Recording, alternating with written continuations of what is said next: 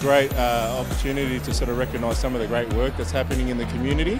It doesn't really matter who wins tonight. To be recognised at this level is absolutely amazing. Oh, looking forward to hearing the wonderful stories of all the wonderful things everyone's doing around town and across the nation to see how we can all pull together.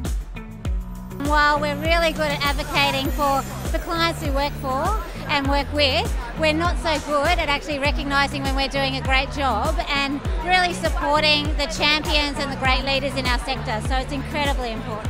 I just thank HESTA and that for just acknowledging me for the work that I've done in my community, in the Aboriginal community, and I think that's value for me now, and that encourages me to go further.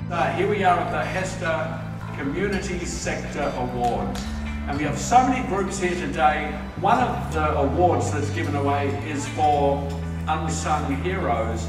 I think everybody here is an unsung hero. This is the 4th annual HESTA Community Sector Awards dinner, where we celebrate the amazing achievements of the inspirational people who work in the sector. The sector is often under-acknowledged, especially ones that operate on a local level, which is why it's so important that we have awards and events like this one. We cannot do our work without the support of the sector that looks to us for leadership, nor without the sponsorship and encouragement of valued partners such as HESTA and me. Congratulations to all nominees tonight and to HESTA for this wonderful awards innovation. Now, for the first award of the evening, the Unsung Hero Award. The winner is Anne Mitchell. I'm the manager of a program called Steps Outreach Service, and that's a program of Concern Australia. To get the recognition and the extra support and from HESTA and me will just make an amazing difference and will just help us to help so many more young homeless people in the city of Melbourne. The second award this evening is the Outstanding Organisation Award, and the winner is Arts Project Australia. We're a studio and gallery that works with artists with intellectual disabilities. It's seeing a piece of work in an exhibition.